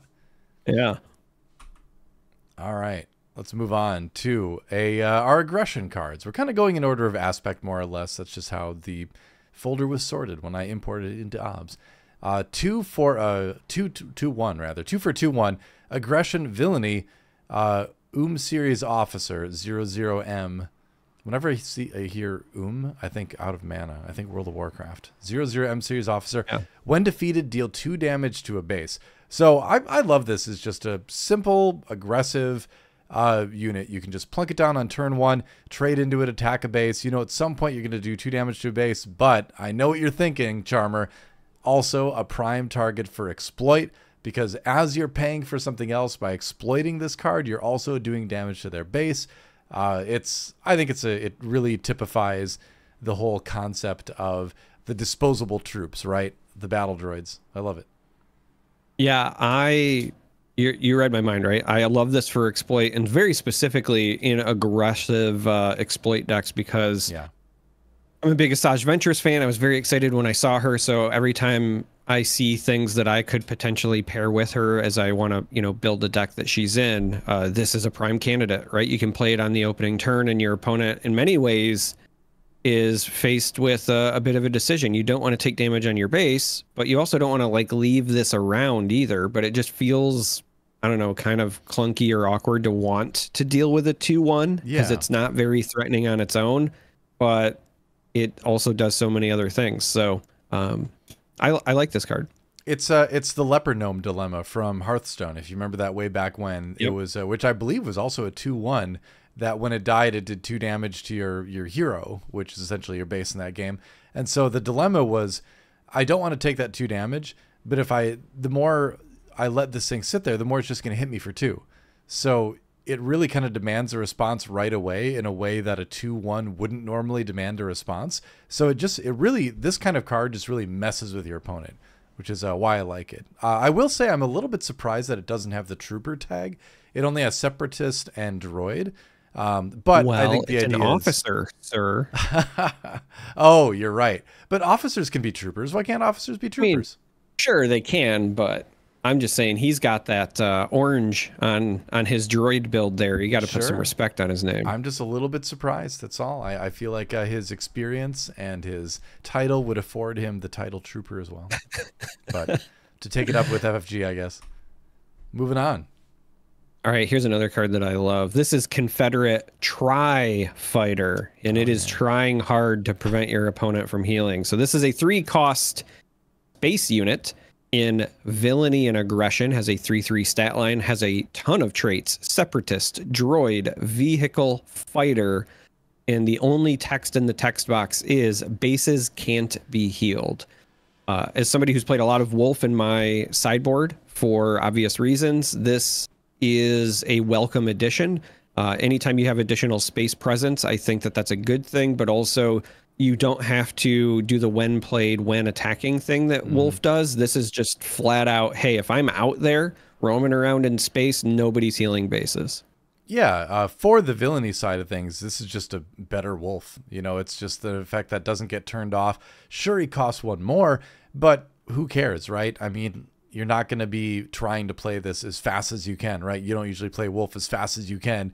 You usually wait for a turn that you need to turn off healing, and then you do that, right? Unless he's like your only turn 1 play or something. So I think this fits in very smoothly in the 3 resource sort of era, right, during a game, because that's going to be when base healing starts to become a little bit more relevant. So yeah, I think it's just a great villainy, better Wolf, you know? I was going to say you could also take the why not both approach, and then maybe you can be more cavalier. Yeah. So you are correct. In the past, I've definitely held on to my Wolf for key turns or clutch plays, but if you know that your deck has access to 6 things that are preventing healing, you also could be a bit more flexible with your game plan, because sometimes preventing that kind of like incidental or accidental healing can be really important. Totally. I just like this card. It's been something aggression has needed for a while, in my opinion. Yeah, just including a lot of anti-healing, you know, can be relevant at that stage in the game if you're playing against like a Ray or a deck that's running Yoda or something like that, or an early Yularen or something. Hayden. Yeah, it could end up being pretty good to that, because right now in Star Wars, unlimited healing is pretty strong. We'll put that out there. It's pretty good ability. So I like the answer here. All right, moving on with the droids. 3 for a 5/2. It's a B1 attack platform. Aggression and villainy. Separatist droid trooper. This one's a trooper, even though it's not trooping at all. It's flying around. See? It's not an officer. So what? Why can't officers be troopers? Because troopers are the people. Oh, this is going to sound bad. I don't know if I want to say it. Troopers are the people that are expendable and exploitable, is the way that I'm going to say that. I can't believe you said I'm that. putting on my Empire hat. Okay. And I was going to say something else, but troopers are the, you know, exploitable things for the Empire, right? Yeah, so well, that's why it's storm troopers, not storm officers. Well, this isn't Empire. This is Separatist, first of all. Yeah. Second of all, I'm taking it very literally, where the officer troops, as in it walks around. It walks in combat next to its fellow soldiers, whereas this trooper doesn't walk at all. It just flies. It flies on the little, you know, the little Segway with guns, you know? Maybe this is the droid version of a paratrooper, though. Maybe he jumped out of a low orbit vehicle and has glided down, and that platform is really his parachute, and he's a paratrooper. So you're saying that he will eventually get off of this thing, because the nature of a paratrooper is to jump for the purpose of then trooping once the jump is over. Whereas I don't think these guys get off their I think he'll get down. It looks like he's in a swamp on the art, and he just doesn't want to get his feet dirty at the moment. Yeah, but he'll get down eventually. I don't know. Tell us in the comments. Do you think this is an appropriate use of the trait trooper? Either way, it's gonna be good in game. Talking about it in a game context for once, I guess. 3 for a 5/2. It's a lot of damage. I'm thinking about this in, you know, again, Maul. If it survives, if it gets to attack into a unit, you know, you're going to get that overwhelm benefit with the Maul leader traits. So that's something to consider. I think it's a card that will trade great in a limited environment. So maybe not something you'll see in quite as many premier decks, but I think in limited, this thing could shine. Yeah, I think that limited, it makes sense. I could also see very specific decks that might want to include it for, you know, whether you're using this in combination with ambush, then it becomes a very efficient removal, right? Sure. We have open fire, which is normally like pay 3 to deal 4 to a unit. This kind of ups that up to 5 if you're pairing it with some sort of ambush effect. I could also see if you are maybe paired with vigilance and you have the ability to easily give this shields. I think that could be relevant, because suddenly a 5 attack power unit with shields becomes pretty annoying. I don't know. I think that there's hope, but I do think it'll be a limited star. Being a common and forcing your opponent to have to keep attacking into things with 5 attack power seems pretty good. Fair enough. All right. All right. This next card is Squadron of Vultures, but no, it is not the birds. These are the space units, those droids that kind of walk around on all fours from, you know, episode 1 and so forth. So Squadron of Vultures is a 6-cost space unit in Villainy and Aggression, has a 5/4 stat line, again has the trait soup of Separatist Droid Vehicle Fighter, and has Exploit 3. Yeah, so that means you could bring it down to a cost of 0. Exactly, yeah. If you exploit things, which I think is great. You want to convert some of your battle droids on the ground into a 5/4 in space, here's a great way to do it. Yeah, ditch 3 of your battle droids in the ground arena. Suddenly there's a 5/4 for free up there. Suddenly you've got, you know, resources yet to spend on your turn. So this just seems like a strong, kind of scary 5/4 you can just throw up in space. And then looking at the traits, there's going to be a lot of things that could potentially synergize with this. So yeah, seems like a pretty good common. Yeah, I think that covers it. Yeah. Savage Oppress. It's not savage. I've been told it's pronounced Savage. It's Savage Operas. It's Savage. Again, I'm doing the Key Adi Mundi purposeful pronunciation, Slaughter. You are correct. It is normally Savage. Is it a perfume? No, it's Darth Maul's brother. For a 7/7, it is aggression, villainy, force, night, underworld. When played, if you control fewer units, including this one, than an opponent, ready this unit. So it could be very tricky. Play it at the right time, get a readied 7/7. I'm very curious, though, Charmer, about the night trait. I mean, I know, didn't he have some connection with like the Night Sisters in the Clone Wars or something? I watched those episodes. Yes. Yeah. Yes. So that is, I think, the precursor to signaling that we are going to get like Night Sisters, which is a Dathomir, that sort of thing. Yeah. Which I think is very, very cool. It is also worth pointing out for our audio listeners, when we say night, we mean like, you know, it's dark outside, not Jedi night. So yeah, Night Sisters, that sort of thing. This card, I think, is actually pretty good in limited, being an uncommon. It's a good top end because being able to surprise somebody and swing for 7 could be a pretty big deal, especially, you know, in an aggressive deck. A lot of times when your opponent is trying to stabilize and turn the corner, they're going to have more units than you, right? They are trying to attack your units to establish board control while you've been attacking their base. And so they should have a greater presence, and then you just drop this, and if they don't have the immediate answer, then it's 7 damage.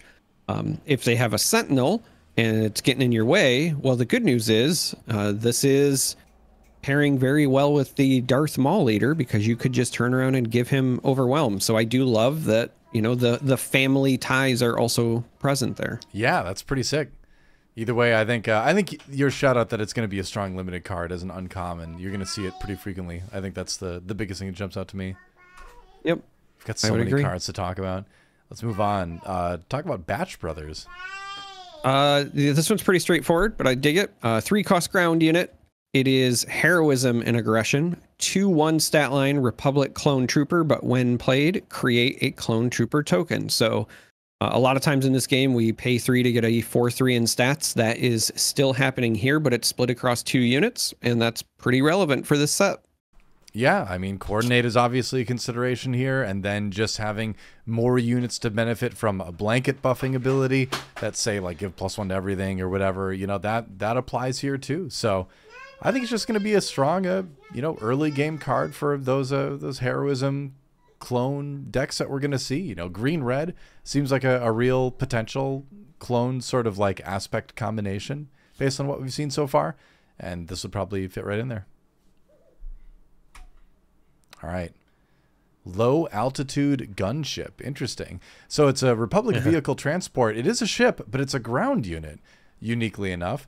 6 for a 6/5. It's aggression and heroism. Republic vehicle transport, as I said, has Overwhelm, and when played, choose an enemy unit, deal 1 damage to it for each friendly Republic unit. That is very interesting. It's like Big Akbar or something like that, you know? Yeah, this is like back-breaking Akbar, back-brar, if you will, Akbar. Whatever you want to call it. That was his wrestling name. Yeah. It's an uncommon, so it's going to be really strong and limited. Yeah. If there's any sort of Tribal Republic deck, I would expect this to be played there as well. Totally. It is a body. It is something that is removal, and it's got that kind of evasion with the Overwhelm. It just checks a lot of boxes.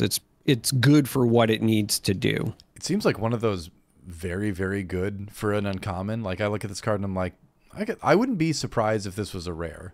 Like, if you told me about this card and told me it was rare, I'd be like, yeah, it sounds rare, because it's essentially a big, well-statted body, a removal card, and it has a trait that's relevant. Yeah. So it's very strong. A lot of strong uncommons in this set so far. All right, the next unit that we're going to talk about here is Relentless Rocket Droid. This is a 4-cost ground unit. It is just the aggression aspect.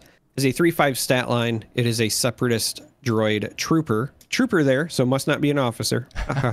Sure. While you control another trooper unit, this gets +2/+0. So if you are building into a trooper style deck, this is essentially a 4-cost 5/5. That seems pretty good for a common. Yeah, and the funny thing is, because this is only aggression, you could put it into one of your aggressive clone decks as well, because a lot of the clones have the trooper trait. So you could also be playing a 4 for a 5/5 in your, heroism clone centric kind of deck. There is a little bit of crossover here where there's maybe a couple clones that could work well on the villainy side on the droid centric decks. And this is one of the droids I think that could work well in a clone centric deck by virtue of that trooper trait interaction.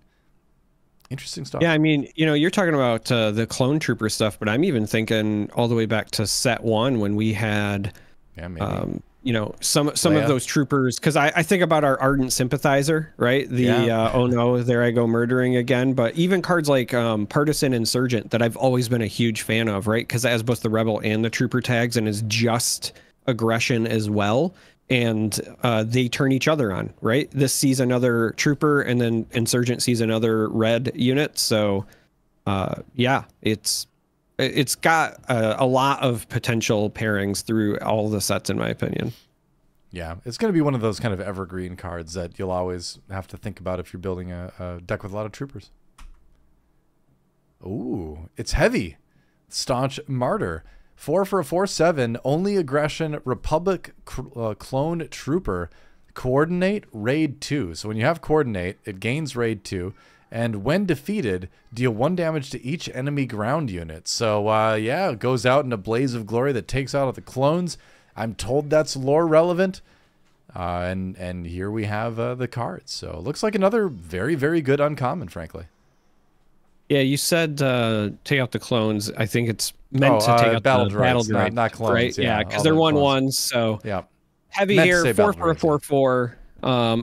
I like that they made him just aggression, though, right? This very easily could have been an aggression and heroism unit in my mind, but I like that he's just aggression, 4 for a 4/4, but has all the relevant stuff. And the when defeated. The interesting thing here is with the raid too. I think you want to be aggressive with him and attack base. And then your opponent's like, well, I don't want to deal with that, so I'm going to have to attack into him. But then they have to do so in a way where they're going to mitigate that 1 damage to all of their own ground units as well. Right.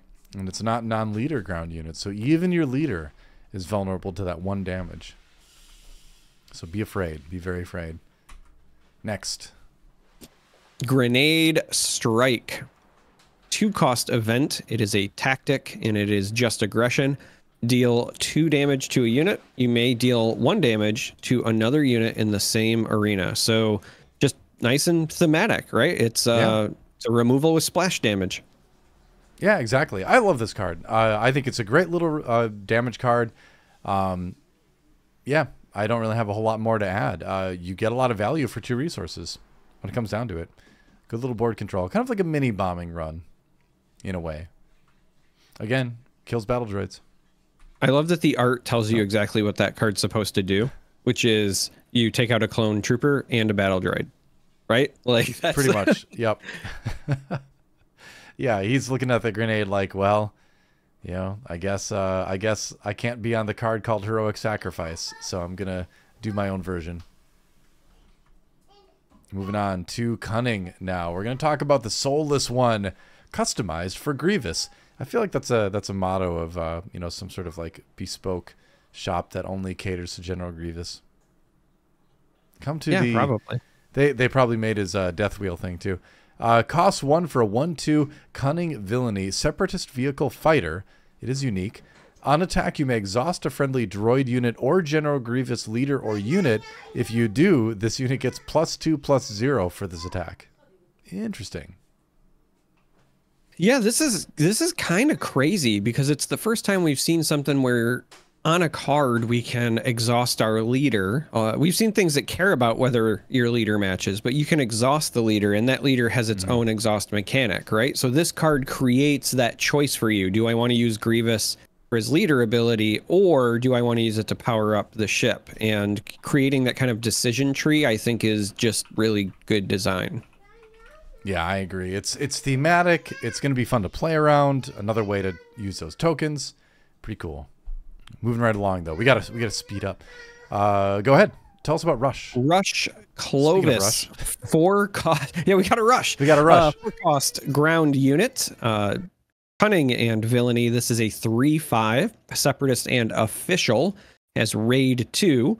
On attack, if the defending player controls no ready resources, create a battle droid token. This is kind of crazy. It's just a ton of stats. It makes units, has relevant traits. This is, I think, just solid all the way around.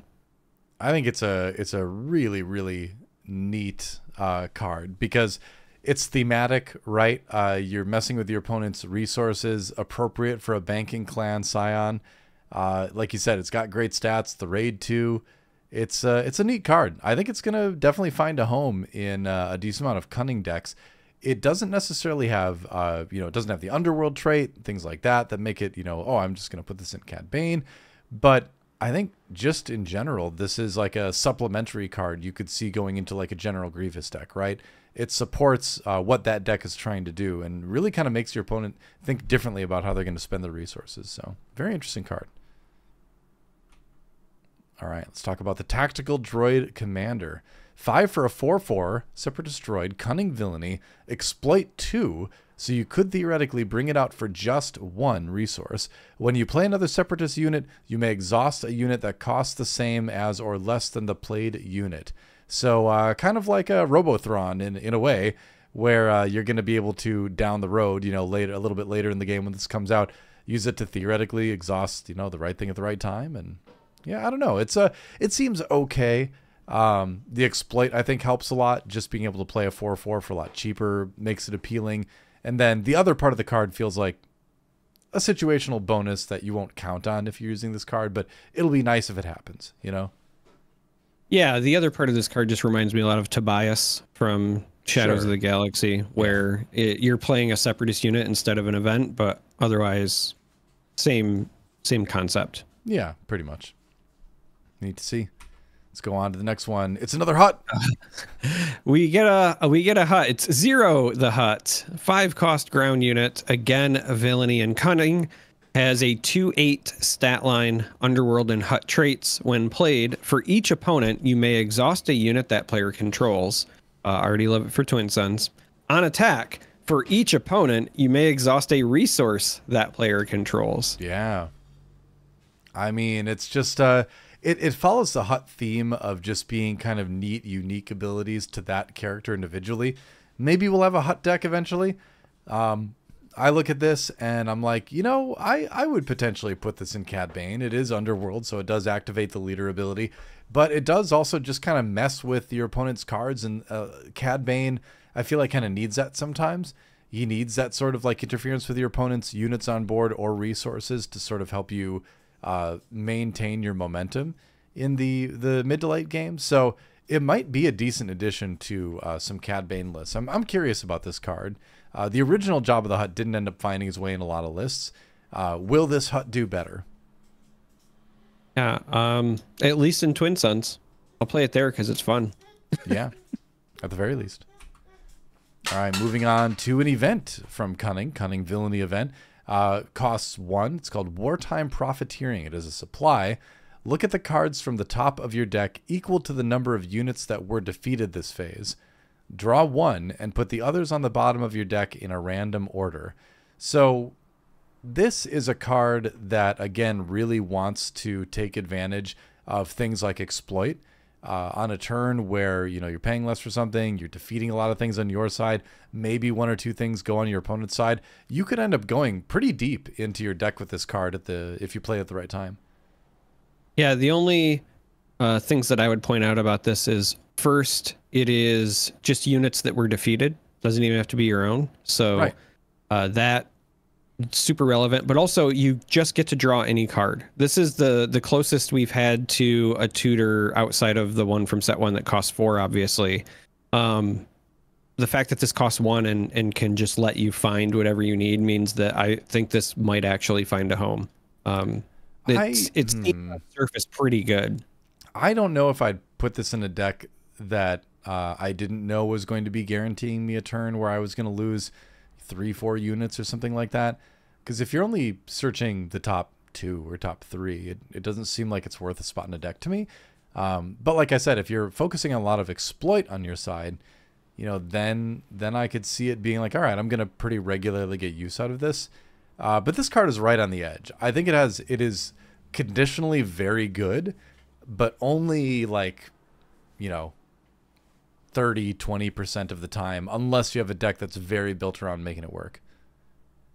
It also, because it's such a cheap event and it's in Cunning, could care for any of your decks where you want to play a bunch of events and get those triggers, right? That's Could be another thing to consider. I don't know. I'm going to try to find a home for it. I feel like that it's got legs, and I like tutor effects. I think it's a neat card. I'm going to predict that it's not going to end up having a lot of staying power except in like very specific decks. But we'll see. Ooh, creepy. All right. So we were talking about Spider Maul. Unnatural Life. This is a 3-cost event. Has the Force trait. Has villainy and cunning aspects. Play a unit that was defeated this phase from your discard pile. It costs 2 less and enters play ready. At the start of the regroup phase, defeat it. So essentially, this is your sneak attack, but instead of from hand, it's something that was just defeated. Yeah, and that can be relevant too when it comes to specific when playeds or when defeateds or on attacks. So this is a pretty decently versatile card to bring back something, you know, cheaper that, you know, you want to. I mean, what if you use it to? This is a bad example, but just bring back Greedo. Having a chance to attack in for 3 and do, you know, is when defeated again. Maybe roll the dice better this time with revealing an event. You know, again, you'll kind of lose out on some of the cost reduction there. But that's just an example, right? Where you can bring something back and have a relevant effect from it. So I like it. I think it's a neat card. I think costing 3 might make it a little bit prohibitive for people to put it in a lot of decks. But this is also a card that feels like you can almost break it, right? You're going to create some of the strongest scenarios in the game if you can find a way to make it work consistently. I was going to say, I'm just happy that it's in villainy, because the last thing I need is somebody like destroying their K2SO and then replaying their K2SO and then also having it get destroyed again at the end of the turn. Like, yeah. Or their Luke or their Obi-Wan. Yeah. Yeah. But let's, you know, if you think about other units that are on the more expensive side that you could use this in tandem with later in the game, there's things like the Darth Vader from set 1, right? Being able to ambush in and play something 3 costs worth of villainy from your deck. You get a couple attacks. You almost get like a little mini U-Wing reinforcement out of it. And there's a lot of other things like that, you know? So I like it. I think it's going to be a neat card. All right. We've got our second R2-D2. Check that out. In Cunning this time, instead of just Heroism. Heroism Cunning, 2 for a 2/4. So he's gained a little bit of power since his Spark of Rebellion version. When played, you may discard a card from your hand. If you do, search the top 3 cards of your deck for a card and draw it. That is an extremely powerful effect. Being able to cycle a card like that, a lot of times you'll see a discard 1, draw 1 type thing. This is search the top 3 cards. And you can only do it once when it's played. But, man, I think this card is really good. I mean, you say you can only do it once, but if I am hitting this thing with like my Bright Hope and then replaying it, I'm drawing a lot of cards, right? Because you're going to draw for the Bright Hope and then draw when you replay this. I think this does a lot of work. I also just really adore that Ray can still buff this one as well. Yep, there is that.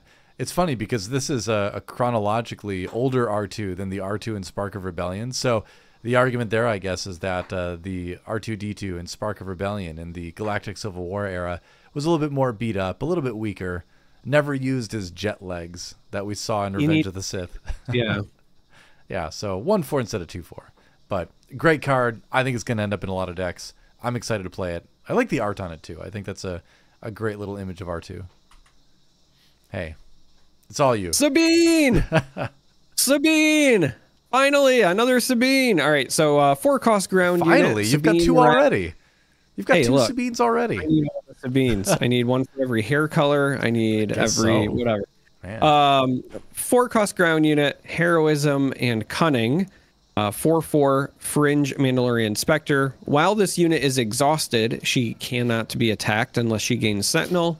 On attack, you may discard a card from your deck. If it does not share an aspect with your base, deal 2 damage to a ground unit. I just really like that there's a lot of crossover with this card and Ezra, because obviously they're like BFFs. Both of them care about the top card of your deck. Both of them are in Heroism Cunning, and there's just some neat stuff where, like, if you play Ezra on 3 and her on 4, you can swing with Ezra first, and then he'll let you see the top card, so you can either choose to play it with Ezra, or you'll just know what's there, so that with the on attack, you may discard a card, right? So you'll know whether it's going to trigger or not, that sort of thing. A lot of cool synergy there, but I'm just excited that I get another Sabine. And it's in Cunning, and I like to play Sabine Cunning. You know, we've been working on that double Cunning Fennec Shan deck as well, and this card I would put in there, and you wouldn't use the on attack very often, but just having a unit where you can ambush in and then not be attacked back, since when it's exhausted, that's pretty good in an ambush centric deck just by itself. You know, take off the rest of the text. It's kind of interesting to think about. I'm going to talk about Plo Koon, Kutoya. I don't know what that's a reference to. It must be from the Clone Wars or something. I just know him as the pilot guy that gets blown up. 5 for a 3/6. Cunning, Heroism, Force Jedi Republic. Has Ambush as well, and Coordinate Raid 3. So, yeah, you get the Coordinate online. Suddenly you've got a 6/6 coming out of nowhere for 5. That's our Plo with Koon. Ambush. That's what I'm talking about. That's where that's why he's coming out of nowhere. He's ambushing. I know. He just I mean, there's not much else to say. Like, if you have Coordinate on, he's just a house. Yeah. He is he's a Zuckus. I would with a 4-lam on the board. I would put him in my my Cunning version of Heroism Boba Fett. And then he comes in as a 7/6. Takes out a lot of stuff. Because, I mean, in that deck, a lot of things live. Yeah. You're playing durable stuff. And you're doing so by using your creative thinking, which is the next card we're going to talk about. It's a 2-cost event. It is a trick. Heroism and Cunning are the aspects. You exhaust a non-unique unit, and then you create a Clone Trooper token. I actually think that this card is pretty good for a common, and I think that in Limited, and especially Draft, this will be a highly sought-after card. Absolutely. Yeah, you get a 2/2, and you get to exhaust something. And sure, it says non-unique, but, like, that's going to cover a lot of stuff, right? Even exhausting the right battle droid token at the right time is going to be relevant, you know? So, yeah, I totally agree. I think it's going to be big and limited, and I've got a feeling it could end up in some decks, too. Just another strong Cunning card. I love the art, too. Yeah, the art is great for this card, yeah. If you're listening, it's a clone trooper. Some clone troopers kind of peeking around a doorway, and one of them is holding up the head of a battle droid in front of this, like, sensor to gain entry somewhere. I don't know. It's funny. Into our just Heroism cards now. Republic Commando. 2/5 for 3 Republic Clone Trooper. Coordinate gives it Saboteur. And that's it. Yeah. Sometimes that's all you need, though, right? Could be good. Again, think of lots of ways to buff clones and troopers. And Republic could end up doing more with Saboteur. And man, Saboteur is just not a keyword that gets enough credit. It is so strong. Like in that Fennec Shan list again, like when I attack people and like they're like, oh, I have a shield, and I'm like, yeah, Saboteur, and they're like, wait, what? Like, oh yeah, that exists. Yeah, my shield doesn't matter. I'm with you. Yeah. Oh, I love big ships. Oh yeah, big ships. So the next one is Tranquility, the inspiring flagship. This is a 7-cost space unit that is just heroism, has a 7/6 stat line. It is a Republic vehicle and capital ship. When played, you may return a Republic unit from your discard pile to your hand, and on attack, each of the next 3 Republic cards you play this phase costs 1 less. That is a lot of value if you are going to be playing 3 cards, and it helps that when you play it, you return 1 to your hand. So, you know, doing that quick math here, you draw 2 cards a turn, this gets 1 back. Yeah, that's 3 cards. Yeah, it's potentially a closer, and Heroism doesn't have a lot of these. You've got Home 1, but this is really only the second big ship that's pretty playable. And the fact that it's just Heroism, you can include it in a lot of decks. I'm very excited about trying to put this one to work. I think it's a great card. I think it's going to look amazing in hyperspace. Oh yeah, so the art is good for hyperspace for sure. I'm very hyped for this one for sure. And there was one more that was released since I put everything in obs. Can I just drag it over? Is that oh my gosh, it worked. I was going to say, it's got to be on top of things, right? Look at that. I was able to just drag it in from another folder. Our final bonus cunning card. Go ahead, take it away. So this is on top of things. It is a 2-cost upgrade in cunning. When played, attached unit can't be attacked this phase unless it has Sentinel. It also provides +2/+0. And interestingly enough, in the traits, even though it's an upgrade, it has Trick, which I really dig because it's just cunning. And, you know, you were mentioning Jabba earlier and how the set one Jabba hasn't really found a home. Well, Jabba can now find this because he searches for tricks when you play him. So I'm always on the lookout for any cards that say Trick. The art was the first thing that jumped out at me because it's on top of things. And the art is Padme from episode 2 when she's on top of the thing that they were all chained to. I don't know what you would call that. Like she's on top of things. I think he says she's on top of things. Like there's so many layers to this as well. She's literally on top of things. It's also the line, etc. So yeah, I love it. I want to direct your attention to like her facial expression. Like I'm gonna make this bigger so you can see it. This is the expression I have when I'm trying to like get two Lego pieces apart and they're just not coming apart. I think that's the best visual representation of that experience I've ever seen. Maybe it's because it's the chains there, but to me it looks like it reminds me of when Leia's choking out Jabba the Hutt. You can Photoshop that, I suppose. Yeah. True enough. All right. Well, that'll do it for our spoiler mega episode. A shade under 2 hours. We didn't have any more time than that. But what jumps at name one card before we close out that you're really, really hyped about? Sabine. Okay, that was a silly question. Name a card besides Sabine. That is, well, okay, so then I would say Asajj, but if I'm not picking like the Homer stuff, sure. It's probably our multi-wived friend, Mr. Monday, because he can go on either side, you know, heroism or villainy. Yeah. And he's just got such an interesting effect, right? Anytime that I can draw a bunch of cards and kind of fuel my plan, and in a set where there's so much focus on playing lots of things and going wide, he just really stands out to me as something that I'm excited to build around. Yeah, there you go. All right, I'm gonna name Tranquility. I just love big ships, and I think that one has such a strong effect that it's gonna end up in a lot of higher end, you know, heroism decks. And I feel like we don't have enough high end heroism stuff, so I'm excited about that. But yeah, I think that's going to do it for the episode. Again, we just wanted to cover all the spoilers that have come out so far. We're probably going to do one of these episodes periodically rather than try to include a few in each episode down the line. So let us know if you like that idea or if you'd like us to cover the spoilers more often. And definitely like, subscribe, all that stuff that helps the YouTube channel grow. We're so close to 1,000 subs. Please help us get there. And then, of course, join the Discord as well. Go to icecaveradio.com. There's a link to the Discord there and a link to merch store, to the Patreon, everything you can do to support more content here because we like doing it. Hope you do too. And with that, Charmer, sing us out.